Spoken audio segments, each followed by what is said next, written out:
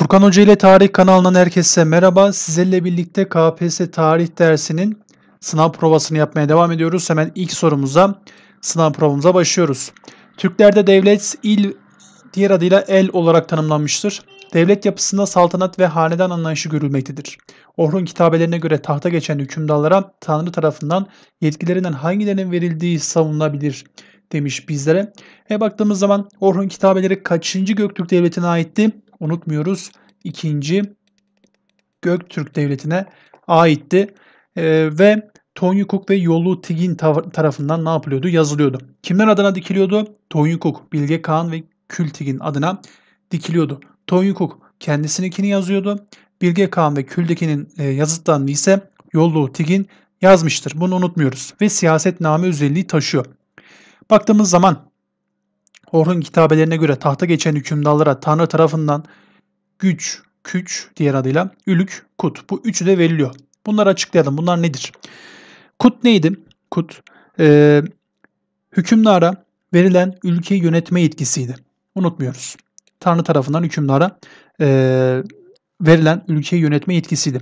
Küç ise gök tanrının Kaan'ın savaş yeteneğini artırarak savaşlarda başarılı olmasını sağlamasıydı. Ülük neydi? Ülük ise gök tanrının Türk ülkesine ekonomik güç vermesi ve Kaan'ın bunu halka adil bir şekilde paylaştırmasıydı. Bu üçü de vardır. Cevabımız E şıkkı oldu. Geldik ikinci sorumuza. Türk İslam devletlerinde uygulanan iktidar sisteminin devlete sağladığı faydalar arasında hangisi yer almaz demiş bizlere.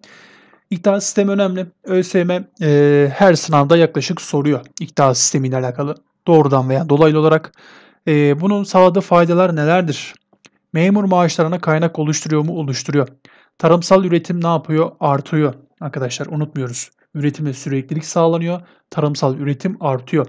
Adalet işlerinin uygulanması iktidar sisteminin devlete sağladığı faydalar arasında yoktur. Çünkü iktidar sisteminin adalet işlerinin uygulanması ile ilişkisi yoktur. İktidar sahibi yargılama yapamaz. O yüzden cevap C şıkkı oldu. Vergiler düzenli olarak toplanıyor. İktisadi, idari, güvenlik ile ilgili hizmetlerde kolaylaştırılmış oluyor. Bir diğer sorumuza geldik. Gazneli Mahmut'un sarayımın en değerli hazinesi olarak adlandırdığı El Asarül Bakiye ve Hint Tarihi adlı eserleri bulunan ünlü matematik ve astronom bilgini hangisidir demiş. Bu ismimiz kimdir? Çok önemli. Gazneliler döneminde yaşayan Biruni'dir. Gazneli Mahmut ne diyor? Sarayımın en değerli hazinesi diyor ve en önemli eseri de El Asarül Bakiye'dir. Unutmuyoruz. İbn Rüşd kimdi? İbn Rüşd felsefe alanında çalışmalar yapıyor. Avrupa'da Averroes olarak tanınıyor. Akılcılığı ön plana tutuyor. Unutmuyoruz akılcılığı. Gazali kimdi? Gazali ise felsefe, hukuk ve ilahiyat üzerinde çalışıyor. Nizamiye Medresesi'nde de müderrislik yapıyor kendisi. Harezmi Cebr'in kurucusudur. Alişir Nevai ise Timur Devleti döneminde yaşıyor. Muhakemetül Lugateyn adlı eseri vardır. Bu eserin özelliği neydi? En önemli özelliği Türkçenin Farsçadan üstünlüğünü ortaya koyuyordu. Geldik 4'e. 1. Selim'in Memlüklerle yaptığı Mercidabık ve Ridaniye savaşları sonucunda Memlük Devleti tamamen ortadan kaldırılmıştır. Hangisi 1. Selim'in Mısır seferinin sonuçları arasında yer almaz demiş. Çok önemli. 2021 KPSS'de Yavuz Sultan Selim'le ilgili ne soruldu? Soru soruldu. Lisansa soruldu.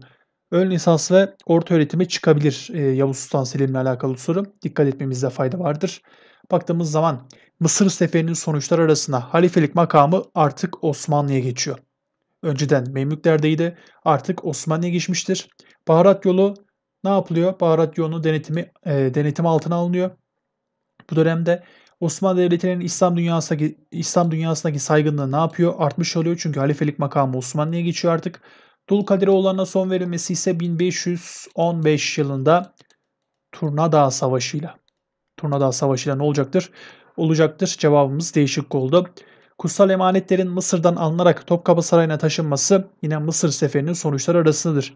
Bir diğer önemli sonuç benim çok önemsediğim sonuç nedir?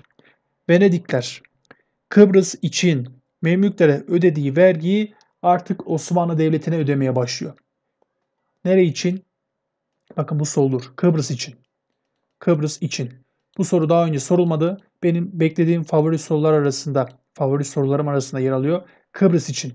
Venedikler Kıbrıs için önceden Memlüklere ödüyordu. Vergiyi artık Osmanlı'ya ödemeye başlıyor. Geldik 5'e. Bakalım sorumuz neymiş? Osmanlı toplumunda aşağıdakilerden hangisi dikey hareket ile örnek gösterilebilir? Dikey hareketlilik neydi? Bir toplulukta sınıflar arası geçişleri ifade ediyordu. Baktığımız zaman padişahın beraatıyla reayadan birinin askeri sınıfa geçmesi bu dikey hareket ile örnek gösterilebilir. Direkt olarak cevabımız A seçeneği oldu. Geldik 6'ya.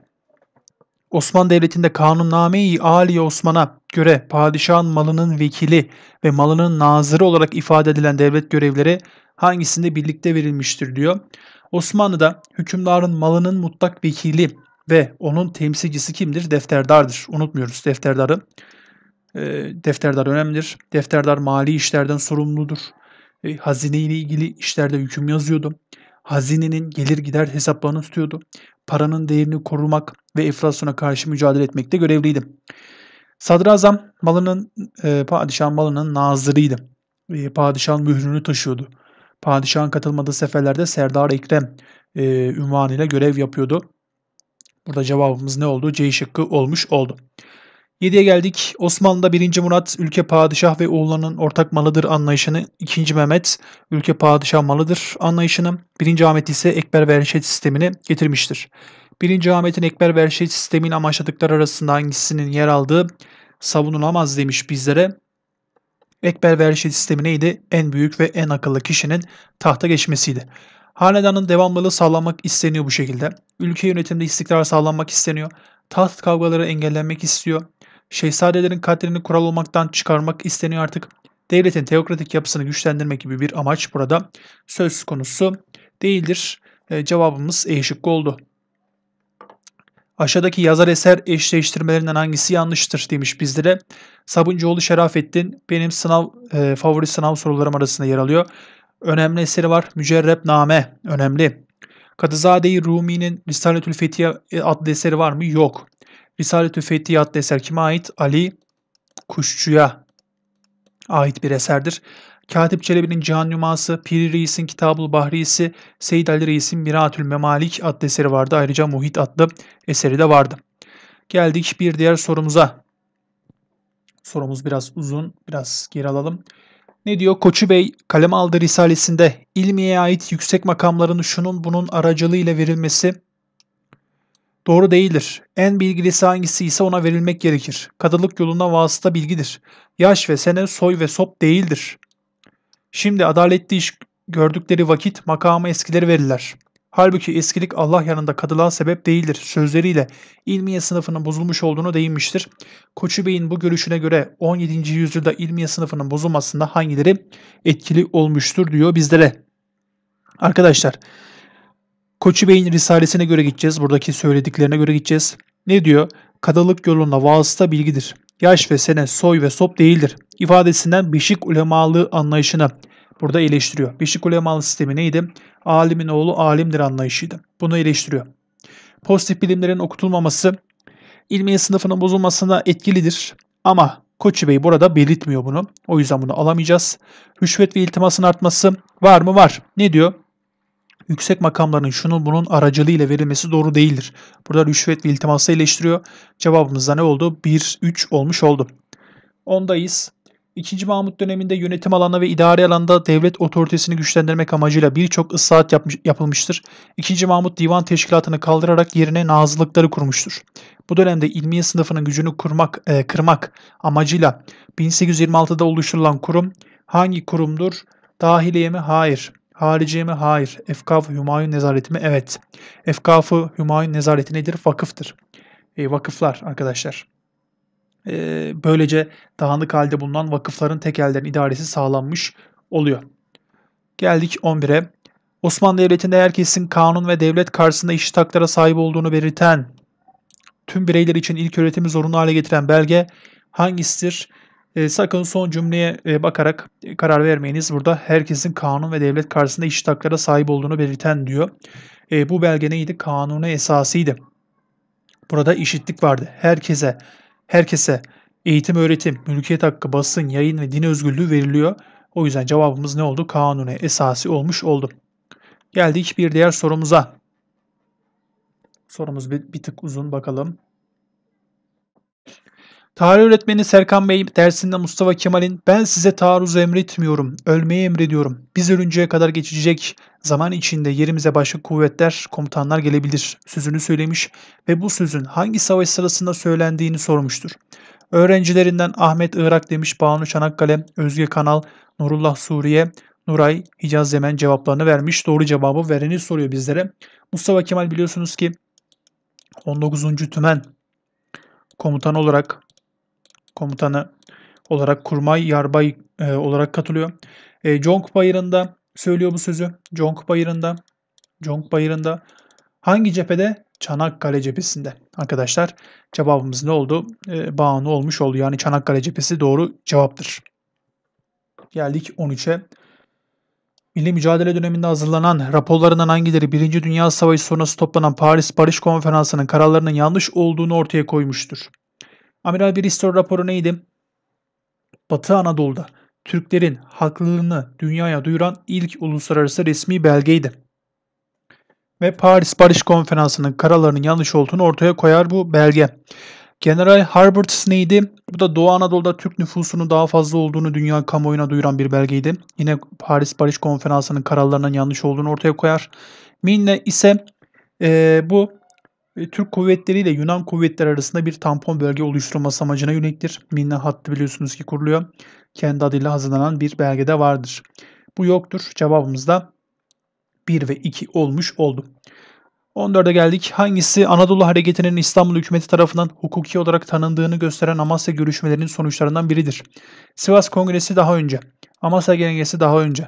Mebusan Meclisi'nin açılması. Baktığımız zaman biliyorsunuz ki temsil heyetiyle İstanbul hükümeti arasında 20-22 Ekim 1919 tarihinde Amasya görüşmeleri, diğer adıyla Amasya protokolü görüşmeleri oluyor. Bu görüşmeler sonucunda Osmanlı Mebusan Meclisi için seçimler rahat bir ortamda yapılıyor. Ve Mustafa Kemal Paşa da nereden seçiliyordu? Erzurum'dan milletvekili seçiliyordu hatırlayacağınız üzere. Cevabımız C seçeneği oldu. Geldik 15'e. Hangisi son Osmanlı Mebusan Meclisi'nde kabul edilen Misak-ı Milliye'nin içeriğinde yer alan konulardan biri değildir? Biz buna ne diye kodluyorduk? Kapsar diye kodluyorduk. Kapsar diye kodluyorduk. Kapitülasyonlar, azınlıklar, boğazlar, borçlar, sınırlar. Arkadaşlar azınlıklar, referandum vardı ama yabancı okullarla ilgili bir konu yoktu. Cevabımız ne oldu? E şıkkı oldu. 1. Türkiye Büyük Millet Meclisi'nin 20 Ocak 1921'de 21 tarihinde kabul ettiği Teşkilat Esasiye Kanunu'nda hangisi yer almaz demiş hükümlerinden. Yasama yürütmenin meclise ait olması var. Seçimlerin 2 yılda bir yapılması var. Kişi hak ve özgürlüklerin belirlenmesi yoktur. Neden? Çünkü olağanüstü bir dönemdeyiz. Olağanüstü arkadaşlar. O yüzden yoktur. Cevap C şıkkı oldu. İlçe bucakların yönetiminin düzenlenmesiyle meclis başkanının Bakanlar Kurulu'nun da başkan olması da vardır. Mustafa Kemal Eskişehir-Kütahya muharebelerinden sonra ordunun Sakarya Nehri'nin doğusuna çekilmesi emrini vermiştir. Mustafa Kemal'in bu emri vermesinde hangisinin etkisi olduğu savunulamaz. Daha fazla kayıp verilmesinin önlenmesi vardır.